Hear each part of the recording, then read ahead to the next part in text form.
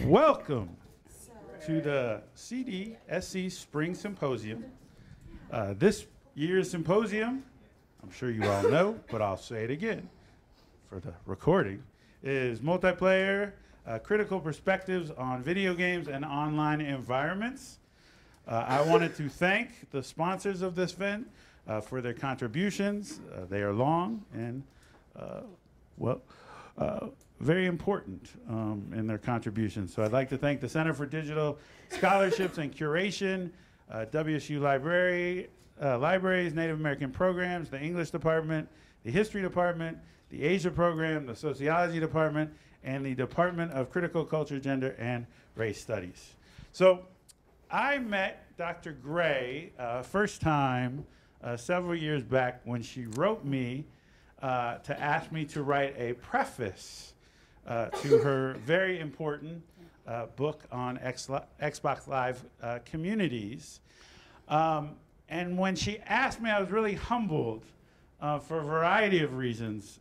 First, because I had stopped writing on video games for a variety of reasons. And I'll just briefly say three of them. One, video games take a long time to do research on, especially when you get stuck on a level. And I got stuck on a level on Grand Theft Auto, and I was stuck. And then my student moved away, who had told me he was going to get me past the level, and then he moved away. And I was like, I am not going to send you my memory stick, which at the time we were, saving everything on. And he was like, just send it to me, Hawaii, I'll get you past. I was like, this is ridiculous. And then I had two young kids, and they were getting to an age where I was like, I don't know if I want to play Grand Theft Auto with you sitting right next to me. And I don't have 10 hours.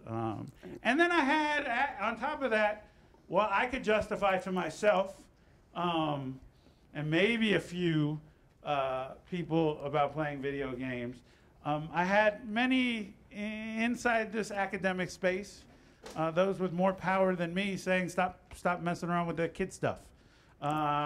You just want to do research because it's fun. Grow up. That it's an addiction, referencing various kinds of research. And so I had stopped really writing on video games. And so when I was asked, it was very humbling because I was like, why do you want me to write it? I don't even do this. And then I read her book and I was like, whoa, look at this. This work is amazing, looking at not only games in terms of representation and production, but online communities and racial profiling and racism and sexism directed to gaming communities and resistance. And so I was really amazed by the work and humbled that I was being asked to write the preface, and then inspired to return to the work, not only through the work that Dr. Gray was doing, but our collaborations that developed and our friendship. And so I'm really excited that she's here. And I know as someone who continues to learn a lot from her work, that this is a treat for everyone here. So just as a formal introduction, Dr. Gray is an assistant professor in the School of Social and Behavioral Sciences in the New College at Arizona State University, and also as a faculty associate at the Berkman Klein Center for Internet and Society at Harvard University. She previously served as MLK Scholar and visiting professor in Women and Gender Studies and Comparative Media Studies at MIT. Her work broadly intersects identity and new media, although she has a particular focus on gaming. Her book that I mentioned, Race, Gender, and Deviance in Xbox Live, Routledge 2014, which has been described by T.L. Taylor as, quote, an insightful, original, and compelling piece of research, is a must-read. Her current monograph is tentatively titled On Being Black and the Journey to Intersectionality in Digital Gaming, is currently under contract with LSU Press. She also has a collection coming out with the University of Washington Press called Woke Games. With David Leonard. Co-edited by somebody. Co-edited with somebody. Her work additionally has been featured in both academic and public outlets and a number of anthologies. She is also a featured blogger and podcaster with Not Your Mama's Gamer. And you should follow her on Twitter at Kishonna Gray. If you enjoy, and you will, please, join us after, as Dr. Gray will be participating in a workshop this afternoon from 3:30 to 5:30 around designing narratives of empathy. After her talk, there will be time for questions and answers. We have viewers online, so please use the microphone provided to ask questions. Without further ado, Thank you. Like, David, I feel like we need to do like the whole like Wakanda kind of thing. Like we got to do that. I appreciate you. Thank you. Y'all, I'm a huge fan of David Leonard. I'm jealous of y'all because y'all get to interact and hang out with him on a daily basis. Don't take him for granted because he's really dope out here in these academic streets, okay? I got into gaming because of, I read the, I think it was the, don't be a player, something, I can't remember the title of it. What is it? Don't be a hater. Don't be a hater. I read that in grad school, and also I read the piece that Andre Brock did highlighting Shiva Alomar and Resident Evil, and I didn't realize that that was even like a possibility to do, right? So like I thought it was like gaming scholarship. I didn't really know much about it. You know, the program that I was in focused a lot like on, you know, like social movements, you know, different kinds of things like that. So when I read their work, I'm like, oh, so this is possible. Now, I didn't know the whole narrative around gaming and how it's not really like accepted in academia, you know, all the things that he outlined. I didn't realize that. So I received a lot of it, and I was actually gonna switch gears away from gaming, but I was like, nah, fuck that, I'm gonna do it anyway. So I'm here I am. It's resonated with folks, and I'm glad. When I walked into the space, I read, you know, I'm interested in like what's put up, right? I read the curate definition, and number 2 really stuck out to me. To act as curator of a museum, exhibits, etc., to look after and preserve. And I really think that captures like the essence of my work and what I do, right? So I've been told that I'm not a gaming scholar, right? You know, because I don't study like representations and depictions and things like that, like the actual video games. So I'm like, okay, that's fine. But what I do is study the people who play them. I have been fortunate enough to have spent like, I think it's like a 10-year ethnography right now. I've been doing this work like for like a decade, where I've been in this really dope community in Xbox Live where these women, these people of color, these lesbian women, these folks have embraced me into their communities, and I'm hoping to be able to curate and archive and document their stories in an amazing way. I hope I'm doing that. But the reason that I got into this work is because of my own personal experiences as a woman of color in gaming communities. Now, I'm a lifelong gamer, so like I grew up, you know, older brothers played Nintendo, Atari, you know, my mama bought me, so it wasn't to a brother, my mother brought me a Sega, PlayStation, and then I always got like this narrative of like, no, you can't play, no, you're not really like a gamer, you know, so that bothered me to the point where I remember just like yesterday when we were in the space gaming, I was talking to some of your students, and they were telling me about the games that they were playing, and I was like, I can beat you in there, I can beat you in all that. So right now, I'm gonna just put it out there. Yo, my track record is great. Right now, I don't lose that much in a lot of games, so if anybody wants to play some games, 2K, Matt, catch me outside, that's right. We can play all of that. But I have found myself really pushing against and pushing back and resisting, you know, the narrative that's often associated and attached to my body as in this intersectional body, as a woman, as a person of color, right? But I realized, I was like, I don't want to do that anymore, because I realized I started to centralize particular narratives of privileged bodies, and I was like, you know, I'm not going to do that anymore. You know, so I'm going to focus on these stories that don't get told, that we don't know much about, right?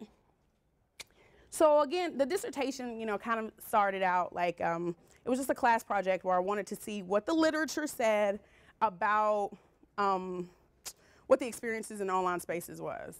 And so I just thought it was going to be tons of stuff, you know, it was like a few days before it was due, I procrastinated, and so I was like, yeah, I'll find some literature real quick. No, it wasn't any. So I'm really thankful, you know, for the work that, you know, like David Leonard and Andre Brock, Lisa Nakamura, I'm really thankful for the work that we had like on digital race and stuff. But I really wanted to see, the ethnographically, what are those stories? And my professor at the time, he basically just said, okay, Kishonna, I know you procrastinated, but how about you just kind of write up, your own personal experiences, like in an autoethnographic kind of way. And so I did that, and that's kind of turned into like this whole body of literature that I'll walk you through. So the crux of my work is Black cyberfeminism. Professor Chang, he had just talked a bit about, Sadie Plant and some other scholars, technofeminism, cyberfeminism, that was really significant to this body of work, right? So a long time ago, you weren't even thought about. There was a time, the internet, media studies, they thought that, the internet was going to save us. There was very like these utopic ideals, that both, Professor Condis and Professor Chang have talked about. And, there was I remember that quote from the New Yorker that, on the internet, nobody knows your dog, right? So that kind of permeated a lot of the scholarship as well, in dangerous ways. Because as Professor Condis, highlighted, the assumption was that we're all a part of this singular narrative, this singular story, and that narrative becomes whiteness, it becomes masculinity, it becomes heteronormativity. And that's dangerous for people who don't uphold that. So in thinking about the story and the narrative of Age, about how she had to forego her body because it's not read legibly in the space, that is the crux of what a lot of folks engage with. That's their reality when they're online, right? So whenever I started this project, I realized that a lot of those resistance practices, a lot of those tactics of survival, strategies for coping, were really rooted in this premise of Black cyberfeminism, which is intersectional at its practice. Now, I won't read this. We'll come back to this, and I'll explain how I got to the point of these 3 tenets. Actually, I'll go ahead and read them. So the first tenet of Black cyberfeminism is the social structural oppression of technology and digital spaces. 2, the intersecting oppressions experienced in both physical and digital spaces. And 3, the distinctness of digital media praxis of women. So I'll unpack some of that so that can make sense to you. And so you can cite my work, cite her work, hashtag cite her work. Don't forget to cite me.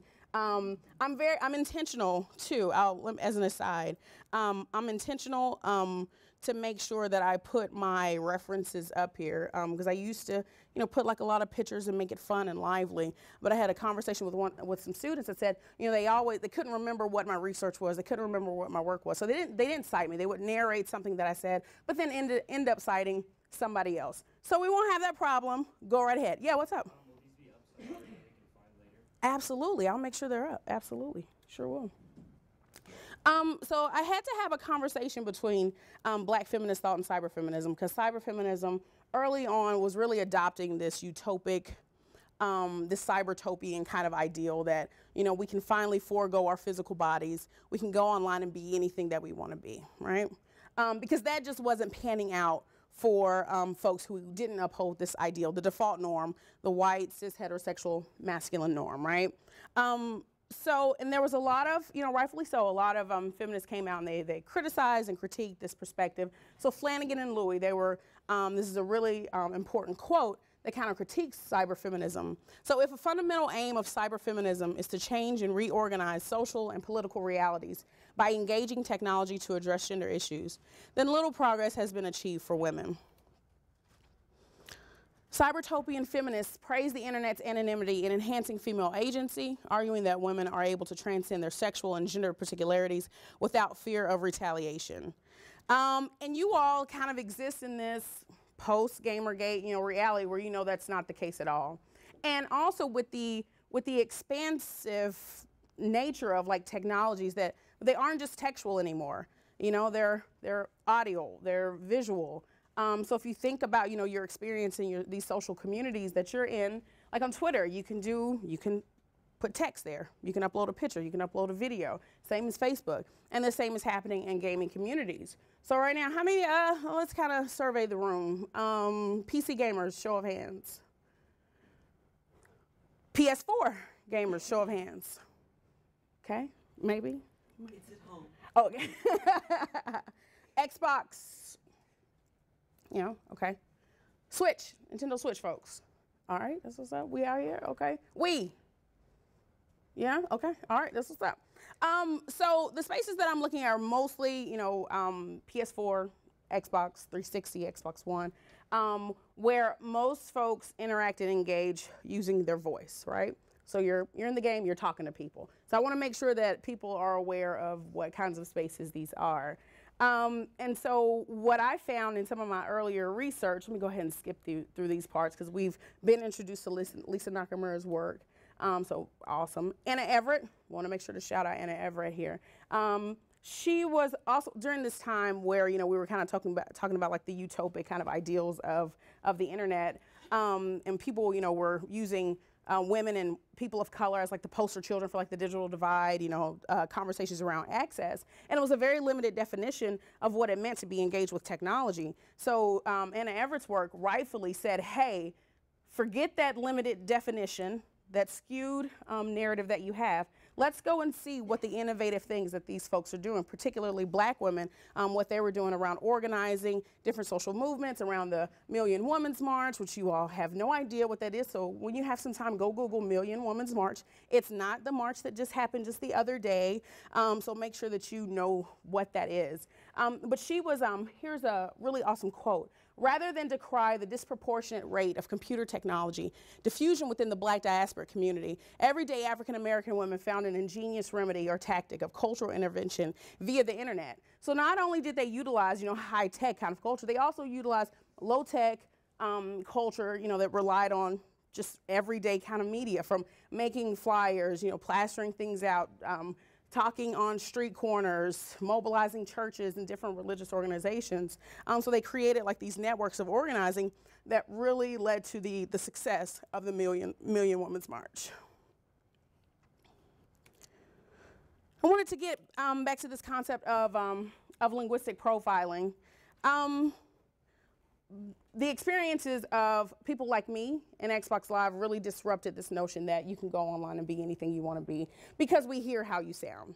So whenever, you know, you're talking in these communities, you know, people hear that you speak with an accent. They hear that you speak with black vernacular. They hear that you may speak with an accent, Spanglish, any whole host of things within these spaces, and they will lash out because, as has been already talked about, the default user within these spaces is assumed to be one that speaks with standard American English and is in a body that is similar to a white male's body, right? Within this book, who all read this book? Who got my book? All right, good deal. Make sure y'all go get it. This kind of highlighted, it centered more of discussions around masculinity and marginalized masculinity. And it started the path of this. I've been with a community of black and brown men and their experiences in gaming communities. And so they really highlighted how they aren't able to uphold like this ideal of masculinity. I know a lot of times, you know, when we talk about masculinity, we don't delineate, you know, between those bodies that aren't the white, heterosexual, Christian, you know, body. And I think we ignore those perspectives. And I think during Gamergate, a lot of people didn't talk about what men who deviated from the norm of masculinity, we didn't talk about what their experiences were. Queer men, men of color, because their experiences were just as awful. Because we now know that Gamergate was more than just like attacks on women. You know, it kind of led, as we argue in our book, in the Woke Gaming book, and as other people have highlighted, you know, it kind of served as this precursor to the rise of Donald Trump and how a lot of marginalized white men, you know, feel disempowered and have done some really interesting things to take their power back, right? I noticed, it was this piece that I realized that I was going to have to go outside of gaming spaces, because the people who I studied weren't just in gaming. Because women and people of color weren't able to fully participate in Xbox Live because their bodies deviated from this norm, they utilized Twitter a whole lot. You know, so they developed, you know, hashtags, so they would have conversations. They would live tweet different some of their favorite streamers that were on YouTube, or, you know, somebody would be twitching and they would have a conversation in Twitter or in Tumblr. And I thought that was like really powerful and really amazing. Something else that this article also did was highlight the fan fiction that's around gaming. So there was a lot of, you know, just as Professor Chang was talking about, like the lack of real rich queer narratives. gamers are already doing that. They're creating, so, Super Mario Brothers aren't brothers at all. They're gay lovers and they've just had to live, in hiding, So there's some really amazing kind of fan fiction that people are like, okay, you're not going to create these stories for me. Fuck it, I'll do it. We'll do it ourselves. And I think that was the real power that highlighted that if you're not accepted into a space, there are other places where you can still participate. Because we often get asked this question, like, if these spaces are so toxic, then why are you there? Why do you still participate? And I'm like, no, we like doing this. How about you fix the toxicity in these spaces as opposed to asking us to leave, right? A really useful quote from this: thus many women of color employ social media to document and bring attention to their experiences in the gaming world. And I think this has led to my path of incorporating transmediated gaming, which is a problematic kind of framework, but it's what I've got right now and it's useful, and I'm going to be talking about that next week somewhere else that kind of shows how, the failure of a lot of these communities to protect all of their gamers and what a lot of folks, marginalized folks, still have to do to participate. One of those, we got some cross-pollination here, Megan, so one of those really dope spaces that's outside of the gaming communities is Black Girl Gamers. So this was a really innovative, powerful group that started off in Facebook, that now has a heavy presence in Twitter. They do some really amazing, cool things in Tumblr. But basically they said, hey, we out here. There are thousands of women that are a part of this community. And I think they wanted to first dismiss and dispel the myth that Black women weren't gamers and that women weren't gamers. And to also show that, hey, we're good. We're not just playing, our boyfriend's consoles. These are ours. And they also do different kinds of things with organizing different kinds of tournaments where they play. They have kind of clan play, guild play, and they use these different social mediated spaces to kind of organize and plan those things. So it's been a really beautiful space for a lot of folks who have been excluded from traditional gaming spaces to go. And there are several out there, not just for Black women, but also for Black and brown men, for queer gamers, for trans gamers, and these spaces, they're really, really powerful. One of the main things that I focus on is the lack of response by these corporate entities that control these spaces, right? So for instance, I wrote Xbox Live a whole lot while I was dissertating. They didn't respond. That's okay. Yeah. Twitter. I've reached out to Twitter about the practices of Gamergate. Of course, we know how that all went down. Oh, that's another conversation. Even Twitch. Right now, looking at what Black gamers are experiencing within Twitch. Does everybody know what Twitch is? Who doesn't know what Twitch is? Okay. So in this piece, they're just too urban. Black gamers streaming on Twitch. I focus a lot on the comments section. I know I shouldn't be in the comments, but I like going to the comments section because they're very telling.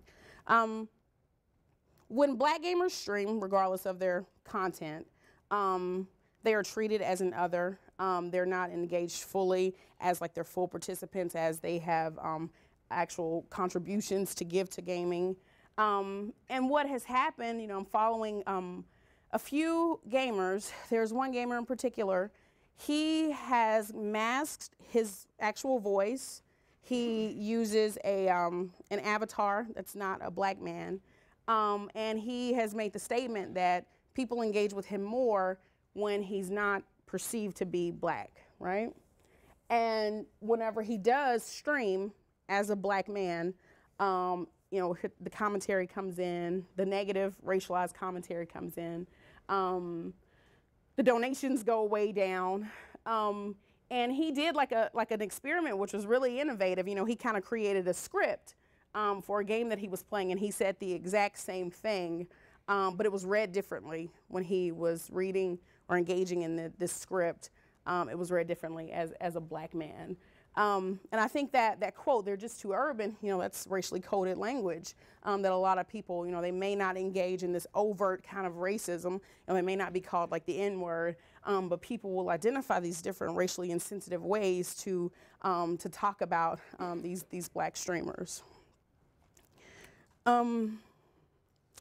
As has been explained, social interactions in Xbox Live are extremely racialized due to linguistic profiling based on how non-white and or non-male users of the space sound, privileging the white male as the default gamer. Video game culture has privileged the default gamer, the white male, leading to the maintenance of whiteness and masculinity in this virtual setting. This default setting has led to the marginalization of many minority gamers, forcing the label of deviant upon their virtual bodies.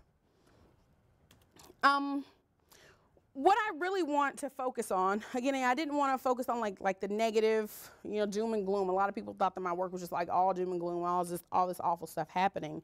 I started, kind of reshifting my own focus. So I would just center, I'm like, okay, well, other than dealing with racism and sexism and heterosexism and homophobia, ableism, what else are y'all doing in these spaces? And I think, these past few years, that's been the crux of my research, where I'm just saying, hey, I get that this is happening, but you all are doing some really innovative things. So why don't you tell me about that?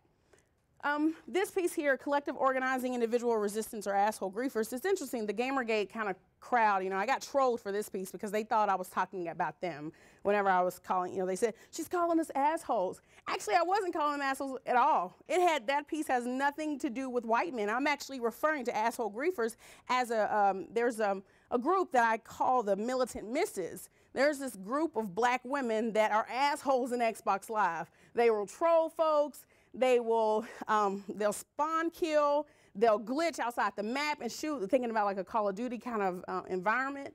And so they had framed their experiences as, this is resistance. We're pushing back against the man. I'm like, no, y'all are just assholes right now. But it was really fun. It was really interesting. I loved it. I did it too. It was exhilarating. But they had said that if they hear white dudes in the space anywhere, that they were just gonna troll the shit out of them, right? And so there's another segment of women, like they kind of did like this collective organizing. So if there was like a problematic game that was coming out, they tried to like boycott it. They would like go down to like their local GameStop and like hold posters up and stuff. It was really dope. It was really awesome. And of course there was a group, the Militant Misses. They were also really adamant about practice time. They wanted to make sure that the girls that were a part of their clan were equipped with all the skills that they needed to beat every dude that they played, right? And then it was, of course it kind of diminished like the enjoyment of the game. I'd like to just have fun, but they wanted to beat the dude so they could say, hey, you just got beat by a girl. That was big for them. I thought it was cool. I'm still glad they allowed me inside their spaces. So if you want to hear more about that, that's my Ada piece. If you all don't know Ada, you should know Ada. It's a really dope outlet for feminist scholarship and media. My most recent piece looked at what black lesbians do within these spaces. This was a really, let me pull up this quote first, and then I'll give you some background on this space. I can't be who I want to be on Facebook or Twitter. I know too many of those people in real life. And like my real friends aren't gamers, so this is a space I have all to myself to really be like me, I know that might sound crazy, but my mom read one of my chats one time because I forgot to log out of Facebook. Luckily, it wasn't too crazy, but I don't really have a private life on Facebook, and Twitter is just too much. Ain't nothing really like Xbox, that's just me. So first off, everybody and their mama on Facebook, right? And so it's not like this private space that a lot of folks have, like to, express their whole range of identities, right? So a lot of the women here exclaimed that Xbox Live was a place where they could still go to be who they are. There was a useful, this is just quotes, just in case some people need to know like the scope of some of these spaces. Everybody's on Facebook. But Xbox Live, PlayStation, you can kind of see other numbers there. But they've gone through this. So what I found with that piece is that there's a lot of community building that's happening among those black lesbians. One young lady, she lives in a highly religious household. She's not out to her family. She said they really have no idea. So she leads a very heterosexual life, where she has a friend who she, says is her boyfriend. He's gay also. And then he looks at uses her as like his girlfriend. So it's really interesting, you know, what they have to do. But when they go on Xbox Live, you know, they've got the privacy, you know, they've got these chats, and they'll spend hours, you know, with this community that they've developed, where they can, you know, be who they are. And I thought that was really powerful. Not only the community building aspect, but also the this digital identity development, where a lot of them are able to explore their identity in this digital space in a way that they're not in their physical setting. I think that's really powerful. Current research questions, again, I'm running out of time, so I want to make sure that you all know like the crux of what I'm doing right now. I'm asking broadly these 3 questions. How do women communicate intersectionality in digital spaces? How do they respond to resistance to intersectionality? And how does intersectionality influence one's digital media praxis? I started asking these questions because they're the practices of all these women and the men that I've studied over this whole decade. Their practices in these spaces are intersectional, but they never utilize the term intersectionality. The term intersectionality was very foreign to them, right? And so I wanted to kind of ask them, because I've noticed that after, you know, with the rise of Black Lives Matter, you know, with Ferguson, with the Women's March, now, you know, intersectionality has like gone viral. So I wanted to get a sense from them. I'm like, how do you interact? What does intersectionality mean to you, right?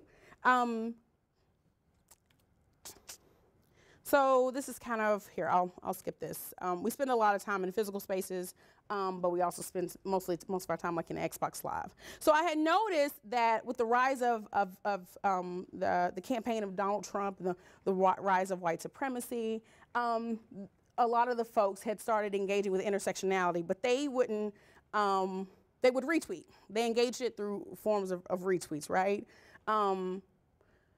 So they understood it, they understood what the tweets meant. So like for instance, Encyclopedia Brown, which a lot of the women within the study follow, white people, that's not racist.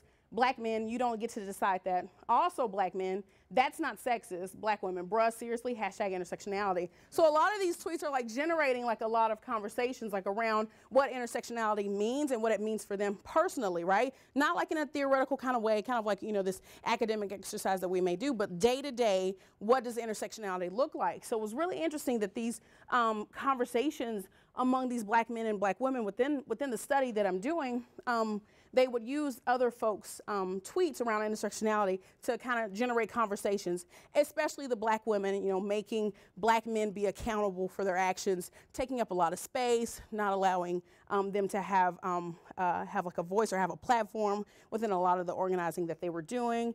So I thought that was very interesting. But I wanted to see, this is a part of the project that I'm also working on, but I really wanted to see not what somebody else says, but what do you say about intersectionality? So I asked them, well, this is in relation to hashtag intersectionality. So let me read this quote here. I'll explain what it is. Tierra, see, when I go online, well, right after he was elected, I found myself like a troll hunter. I looked for every instance of hating online. Me, what kind of hating? Folks hating on Auntie Maxine, talking shit about Beyonce. Enough folks were standing for Hillary, so I didn't fuck with that one. But anybody talking shit about black women, I was on it. How did you find these folks? You follow them online, following hashtags? Yeah, I just typed in the hashtag intersectionality, and scroll. I would find them talking shit and go off. I would exhaust them. I'm tired of them deciding what it means, like they control who we are. So Tierra kind of took it upon herself to kind of be like the personal crusader, social justice warrior, you know, for intersectionality, especially when people would wrongly kind of articulate what intersectionality means, like it's divisive, decisive. So for instance, this quote kind of reflects the misunderstanding around intersectionality. So intersectionality is not about tolerance or inclusiveness. It's about dividing into competing identities and battling for victim cred. That's not what intersectionality is at all. So Tierra, she would take it upon herself to kind of go into these spaces and, you know, correct them, call them out and correct them, right? Nene. Girl, my timeline looked like Black History Month at an HBCU pre-Katrina New Orleans. Now, Nene's hilarious. Nene is like so funny. And I told, like, we laughed for like 10 or 15 minutes, you know, after she said this. So it took a minute for us to come back. But let me go ahead and finish the quote. I love Twitter. I follow these dope-ass women and I learn so much from them. I keep my timeline black as fuck. I know some of them, other black women like popping off, but I don't. Shit, we deal with real shit all the time and I don't mind being in the bubble. So she has carefully filtered her bubble, right? So that she's not getting any of that negativity or people who don't care really about engaging intersectionality. You know, so she engages, you know, like this positive Black affirmation around intersectionality, right? Corey, woman identifying, this is not a male. I didn't want my feed to be so reactionary. What do you mean? Like only saying something when somebody else does. Like I wanted to be the one to start the conversation and determine the direction. Does that make sense? Absolutely. Give me an example. So I love finding quotes and just posting them. Quotes from Audre Lorde, Nina Simone, all kinds of Black women.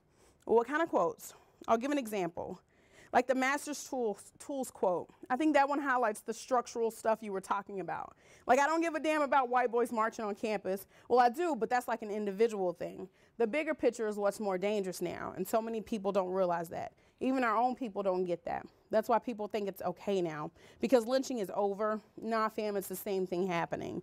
So, of course, this was around the time of the Charlottesville March, where a lot of folks were reacting to and engaging with, I don't know what's happening, to what was happening on the campus, like in Charlottesville. And then a lot of folks are like, you know, that's still causing us to have to defend our reality. Like we have to defend, you know, why our lives matter like all the time, and that's exhausting. And I'm not going to do it anymore. I don't want to be reactionary to that. And so this is me asking them about what intersectionality means for them. So Monica says, it depends on what's happening. So during Ferguson, it meant keeping us alive. And to do that, people needed to know that we get harassed by police more just because we're poor and Black. And then with Trump, my gender was more important. I mean, it's always important, but his attacks on women just made it more important to show that, like, hey, women are being targeted right now. So intersectionality is situational and could change.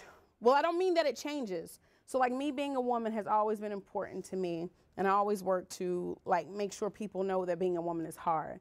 But I think sometimes you got to highlight certain things at certain times. So this is Monica kind of explaining how, you know, the intersectionality kind of ebbs and flows with depending on what's happening politically and socially and also personally. And that, so like, you know, when, you know, the campaign around Trump really highlighted, you know, like different attacks on women, Gamergate, you know, also highlight like different kinds of attacks on women. But I think these women, because they exist at the intersection, their stories and their narratives don't always become central because a lot of us don't know what can't make sense of an intersectional reality, right? That they're doubly and triply impacted by what's going on. So how do you engage intersectionality online? Kim, I tweet mostly, but I like posting pictures too, like from our protests, our big Black bodies, and those dope ass signs say more than enough. Ashley, I don't think that I'm good with words, so of course I retweet a lot, but I also post memes and stuff. Like if somebody's talking crazy, that Viola gift is just enough to get my point across. Do y'all know the Viola gift? Or where she's like picking up the purse and like, yeah, okay, I think I play it later. Let me get through this. I know I'm running out of time, I'm so sorry. How different does intersectionality look across platforms? I had to kind of like explain, you know, what I meant with platforms for most of them. But well, when I'm on Twitter, it's very vocal. But when I'm gaming, it doesn't even really exist. And not because I can't do it there, but that space really doesn't let me do much. It's not interactive enough, I guess. Kim, but see, I Twitch and use Mixer. Mixer's similar to Twitch. So I be saying a whole lot on there. I know when we gaming, it's just us. But when I Twitch, I can talk to different people, and I try to play games that let me, you know, like bring up race and stuff. But of course, they ask us to be in left field. They ain't trying to hear what I'm saying. The comment section. That's what she's talking about. This is some of the men that are part of this study as well. Tyson, when I'm online and something happens, I don't use the gaming space to talk about it. You already know how they do me in Twitch. So I might send a DM, but we usually get banned, and I'm tired of that. So we usually go to Twitter and put them on blast, gamer tag and all. We feel like we have more power in social media, but not in gaming. And at this point, you know, Tyson, after Ferguson, this is an individual that's a part of the Xbox study and also like the Ferguson study that I'm doing. So he has a pretty massive social media Twitter platform. He has a lot of followers. And so, you know, the power that he has is on Twitter and social media, which is why he uses it. Davion. We get more respect than the girls do, though. It's hard for them to even get followers, and that's because they ain't all sexy clad like them other girls be. So he's talking about when women are on Twitch and how people like engage them and what they're saying about the sexualization of women on Twitch, which is very problematic. I know I'm running out of time, but I want to make sure that I get to that GIF because everybody should know the GIF. Let me go ahead and speed through this. Let's see. Yeah. Oh, you did? You put it out there? Okay, good. That's the one I'm talking about. That's it. Okay, my bad. I appreciate y'all. I'm trying to think of another one that they often, let's see, there I go back. Yeah, Nene is another one. Yeah, okay. All right, okay, I'm done. My bad. Thank y'all. I appreciate y'all. That's it. Okay, so we have some time for some questions, but I'm actually going to ask the first one. So many of the participants here are actually in my class, and after spring break, they're going to be asked to make an intersectional game. So as someone who just spoke a lot about intersectionality, if you had to pitch an idea for an intersectional game, what would it be? No one gets to steal it, but hopefully it generates some ideas. You can talk. You have a mic. Hair and all. Do you know this game? Oh yeah, we're playing it. Yeah. I love it. It's perfect. And because people are mad at it, it makes me love it even more. It's saying a whole lot without saying anything at all, right? At the intersection of being black and woman, at the intersection of race and gender, right? It's also, discussing what a lot of people don't talk about. It's really at the intersection of class too, because if we think about, the more vulnerable, your class positionality is, the more subject you are to people thinking that they have control over your bodies, right? So if you think about that vulnerable position that a lot of people in, to get patted all the time, to be touched and stuff, it's problematic. So I would say, hair, for those who don't know, let's go ahead and put hair on up there. We'll play a few rounds as I'm talking. But I think that it's a beautiful game that, essentially a black woman was frustrated and she was like, let me visualize, my frustrations of people always coming to play with my hair. But I would, yeah. But other games can also be mobilized for the project of intersectionality, right? So Grand Theft Auto, I know, David, talked about, he didn't want to play Grand Theft Auto with his kids, but there is a lot to be said around Grand Theft Auto so if you think about the women of color, for those of you who have played Grand Theft Auto, where are the women of color located within GTA, within the environment of GTA? Alleys. In the alleys, street workers, they're sex workers. They walk the streets, they're vulnerable, to the main character who can just pick you up at any time. He'll blow his horn and then you have to go. You don't have the choice to not go. They will have sex with rape. I'm gonna call it rape. They will rape you to get their health up and get their money back. Like that right there, really exists at the intersection of race, gender, sexuality, class. And again, most people wouldn't have read it that way, but I think that's also a lot can be said. I'm even thinking about the GTA with CJ from San Andreas, whatever number that one was. That intersection of race and class, they essentially, kind of normalize this life. They put us right in the ghetto. They put us right in the middle of the hood without ever explaining how CJ kind of got there. And then the game opened with the most important narrative that we overlook and ignore: police brutality of the LAPD. Tenpenny, was that a Samuel Jackson's character? Tenpenny basically was putting bodies on CJ, basically setting him up for something if he didn't engage in this criminal life. That completely gets ignored because a lot of people said, oh, the sexualization, the hypersexualization, is the most important thing. And so I think there was a real miss around conversations around GTA. We would have had it if David Leonard would have just kept his work going. I mean, come on. No, we've got it. We've got it. Okay. Yeah. There was first question. I don't know why I can't play the game. There we go. Oh, somebody had beat it. It was the end. Okay, go ahead, play. Okay. Other question. Awesome. Thank you so much for that talk. I really liked the idea of, instead of just looking at how people, what people have to endure online, let's look at what people are doing within their own spaces. And my question is, how do we start to feed the praxis that we're seeing in these spaces back into the mainstream mega platforms like Twitter and Facebook and stuff? And or is that even something that we want to do? Is that a good idea? Yeah. I don't know if those, you mean how, like the praxis of like women, how are they kind of translating back into like the mainstream spaces? Is that what you're saying? Yeah, like so Twitter is always saying, help us figure out how to curb harassment. And we have a lot of women and people of color being like, well, let us tell you. And they're like, no, instead, let's just make 240 characters the new thing. Right. They're not invested in it.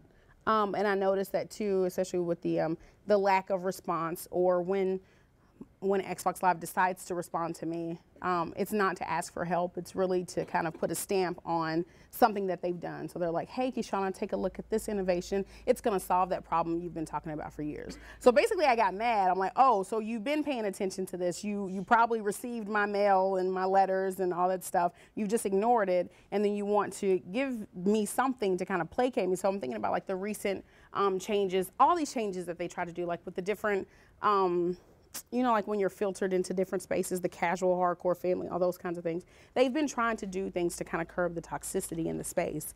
But they don't have the right people at the table. I'm even thinking about with whenever Matt was just talking yesterday, our keynote, for those of you who were fortunate enough to really be at the keynote, you know, he gave us like these different kind of practices for inclusivity, and they aren't really doing that. You know, they aren't bringing the people to the table that, you know, have experienced this and that may have really useful ideas to do something about, you know, the toxicity in the space. Also, Xbox doesn't do a good job at like keeping the numbers up. So when you think about, you know, demographics, they don't know how many people of color are in the space. And of course, what you revealed to us and what you told us, you know, there's a lot of African Americans in the space. There are a lot of Mexican Americans in the space. There are a lot of women within these spaces, but they don't collect a lot of that data. So they probably think that that number is small. There was like a few years ago where Xbox actually had the nerve to proclaim that racism wasn't even a problem. They issued a press release and they said racism is not a problem in our platforms. But they were going solely based on quantitative data of like people filing complaints, right?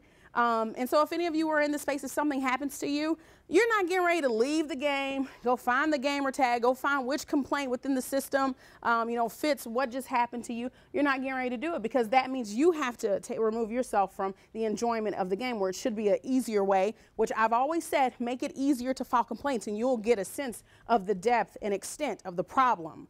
But yeah, they're not really interested in that. So, yeah.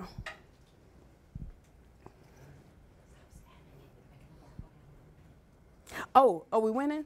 No. What's she doing? What's she doing? I love it. I should probably let one of them. I love. No. You're doing great. This is great. You're doing great. Yeah. Another question. Oh no, I'm just asking a question about this. So like, Could we pass? Put it on the mic. Put it on the mic. oh yeah. So if I see some of the hands are getting, I have never played this, so I don't know. But like, if it touches too long, what happens? If the hand like touches, I love this. I love this. It's perfect. It's perfect. Just let it loose. do you die? You lose. Okay. Yeah. So you just lose. So well, that was the screen that just popped up. Yeah, like, yeah. child, like you messing up. Like, so that was Okay, like the screen okay, that popped okay. up. So when it gets real red, it's been there too long. They've been touching the hair for too long. Yeah. Okay. You know. Other questions? Questions. Don't be awful online. Oh, you have a question? Yes. What are some personal problems that you ran into yourself when on Xbox Live? She wrote a book about it. I did. Remember? No, it's okay. It's okay. It's the same.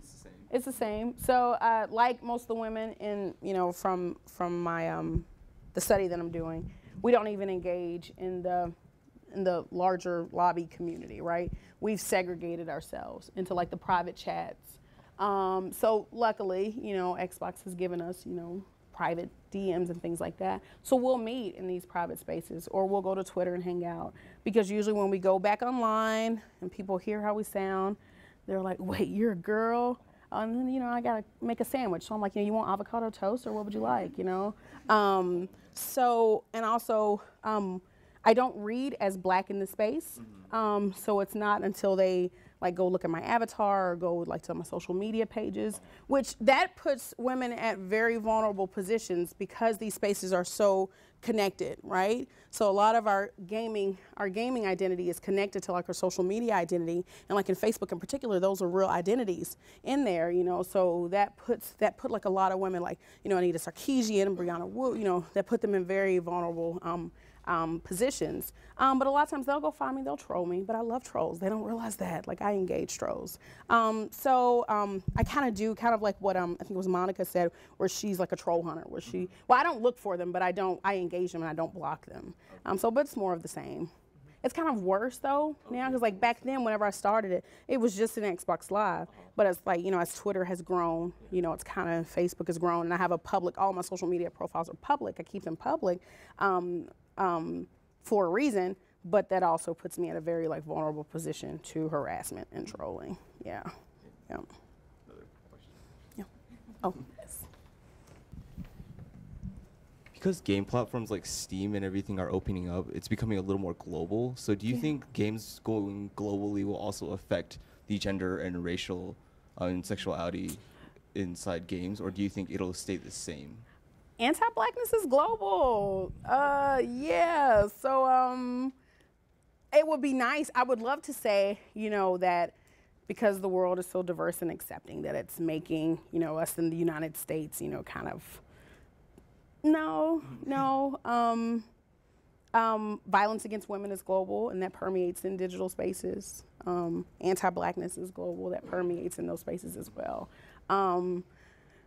If you think about like black gamers, black and brown gamers in particular, African American and Latino gamers that are part of like the esports culture, their experiences, like whenever they go to like these large tournaments like League of Legends and stuff, like their experiences are negative. You know, there's a lot of racial slurs and comments that they're subjected to, you know, not only from, you know, white gamers, but also from Asian gamers too. So it's it's sad.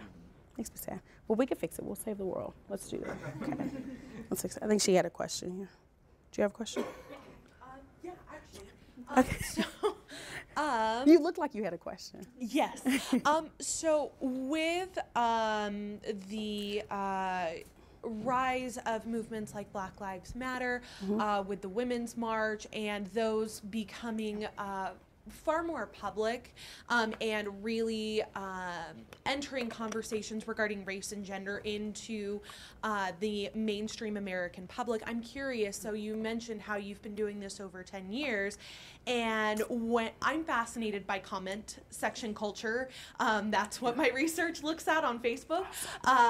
So I'm curious that over the 10 years on the various platforms and spaces that you have researched, you know, what kind of differences have you noticed from white male gamers and their responses to members of marginalized groups? I mean, have you noticed a difference or not? No. The differences haven't come from those who engage in toxic practices online.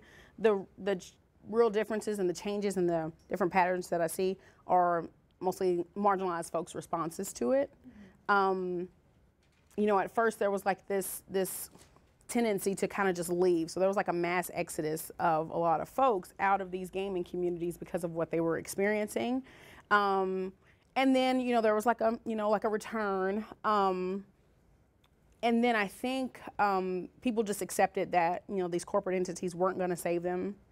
And so they just had to kind of develop like their own communities, you know, their own siloed, isolated, segregated communities within these different pockets of gaming, social media, where they've kind of developed like these resistance practices. Not even like, you know, resistance to like, okay, let's go and, you know, fight the man today. You know, not like that, but really like taking care of one another, making sure that people are okay. So like, you know, when somebody is like a target of, you know, like attacks like on Twitter, you know, there's like a community of folks that will reach out, you know, to them and say, hey, we've gone through this, how can we support you?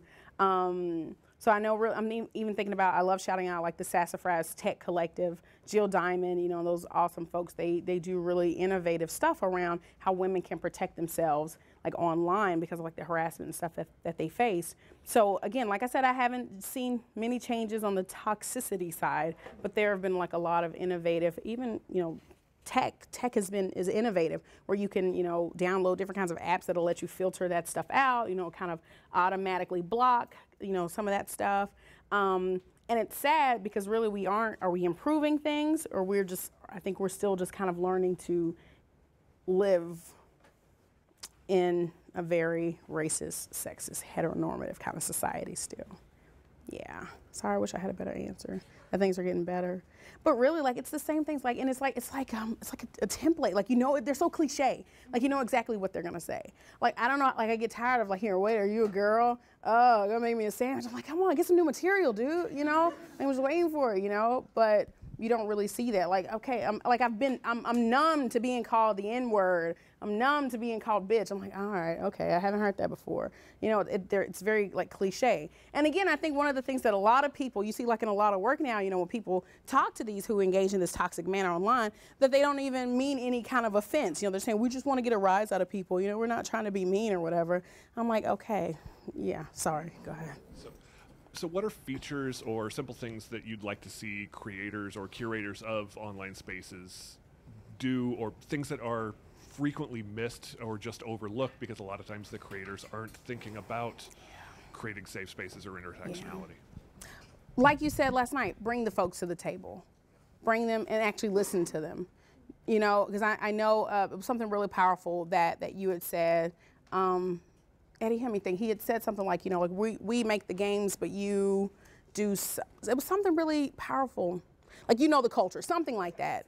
And I think that it's important. I wish the people who do and make amazing things, I wish they would listen to people. So kind of walk me through what happened, and then like kind of have like really like this organic experience where they're making the changes like together, right? But I think the top-down approach, it's not working. You know, Twitter's implemented things. Facebook has implemented things. Even we were talking about, you know, Riot. Well, I had high hopes for the tribunals that Riot implemented was it League of Legends?